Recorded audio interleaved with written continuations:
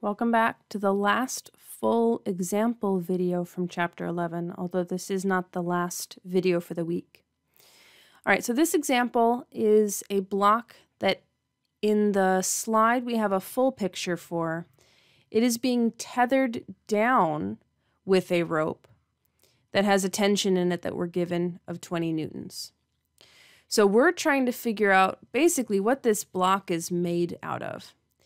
And we are in a jar of water. So most of this comes from the slide picture that's provided in the posted PDF, but I'm recreating it here. And we're told that this block is 5 kilograms of mass. All right, now if we think about this situation, even before we start to go through the number crunching, we definitely want to think about what intuition we have for the situation.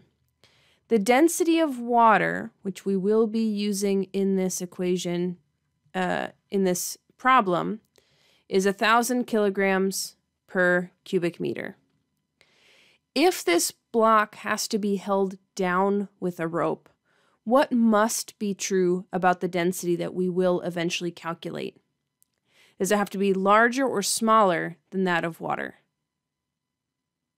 Hopefully you took a moment to think about it. It definitely is going to have to be a smaller density because it is trying to rise to the surface rather than sink. So let's think about what the free body diagram of the block is going to look like.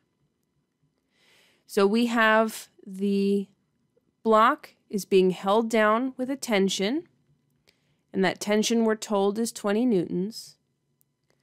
We also have gravity because gravity is always around, mg, and we're told that it's a 5 kilogram block, so 5 times 9.8 is 49 newtons. And then we have the buoyant force from the water acting on the block. So this block is being held in place. The net forces are all equal to 0 because we're not accelerating. We have the buoyant force minus tension minus gravity is equal to 0. So let's plug in what we have so far. The buoyant force equation, I'm just going to write it off to the side so that it's here for our reference. The density of the fluid that we're in times the volume displaced times the little g here. So this buoyant force is going to be the density of water times the volume of the block times 9.8 minus tension, which is 20, minus the force of gravity, which is 49. All right, so the density of water we can calculate. So what we're going to do is we're going to get the volume of the block to be the only unknown. So we have 1,000 times that volume times 9.8 minus 69 newtons equals 0. And so the volume, if we add that to both sides and then divide by 9,800, the volume of the block, which we weren't told, is 69 divided by 9,800, and that's 0.00704, very small volume. And just like with every other example, although it's not usually the last step, the definition of density being mass over volume is used here. The density of this block, which is what we're trying to calculate, is equal to the mass of the block, which is 5 kilograms, divided by the volume of the block, which is 0.00704 meters cubed. And remember, even before we plug anything in, we are expecting our result to be less than 1,000, and we end up with 710 kilograms per cubic meter, which is exactly in the realm of reasonable. It's less than the density of water.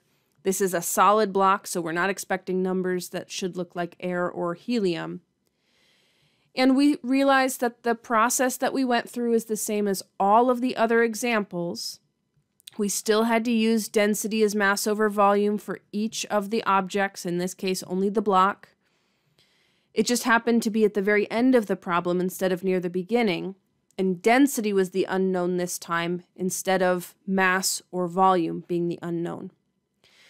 But otherwise, the steps that we went through, we draw a picture, we draw a free body diagram, we write down F net equals 0 and the forces that go into it, we plug in the buoyant force equation, we use this whenever we need to, and we solve for the thing we're looking for. Sometimes this starred density equals mass over volume comes in before we solving for other things. In this case, it's at the end. But the steps we're taking really are the same for every single buoyant force example from Chapter 11. And you should be applying those same steps for the problems that you'll see in the problem set for the chapter. That's it for example problem videos for Chapter 11.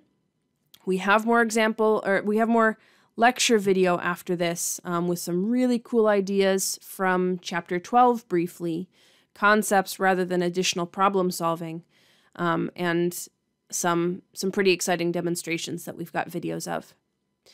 So I will see you in those lecture videos. Thanks for listening.